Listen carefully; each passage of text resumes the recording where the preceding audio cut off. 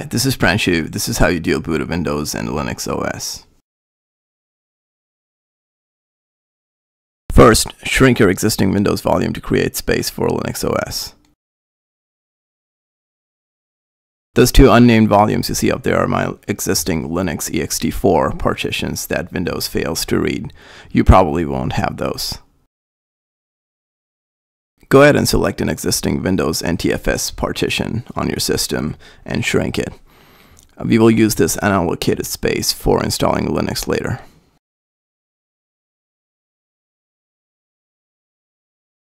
I've already done it, so I'm going to cancel this. The shrinking might take a while, so please be patient. Once you're done, you're ready to make a bootable drive and install the Linux OS. Now we're ready to make a bootable drive. I'm using Rufus for this, but Unit Bootin and Linux Live are two other tools that can be used for this purpose.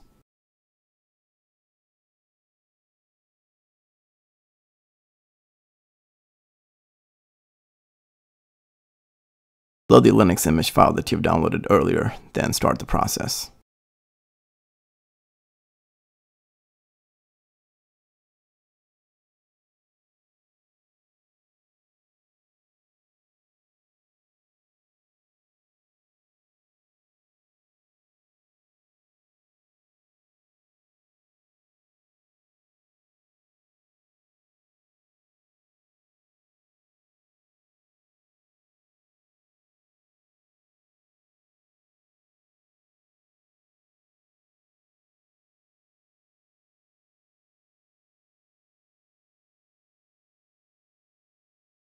Once the process is complete, you're ready to restart your computer. And when you see the power on self-test screen, press F12 to enter the boot menu, and then boot from the thumb drive to begin installation procedure.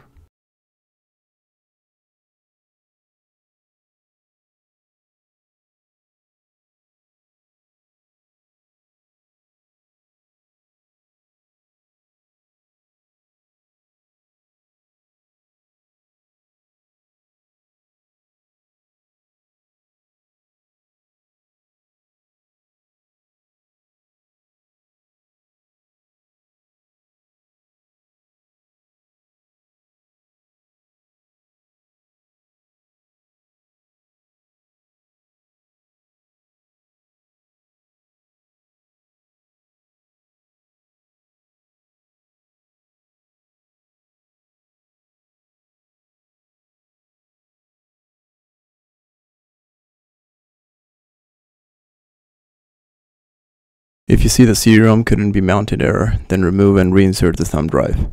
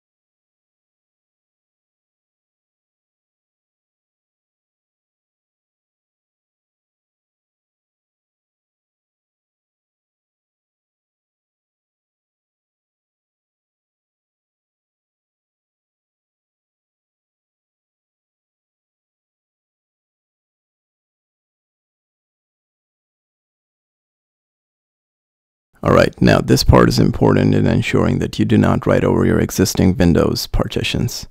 So go ahead and select Manual. Now the idea is to have at least a root mount point and a swap area for the Linux installation.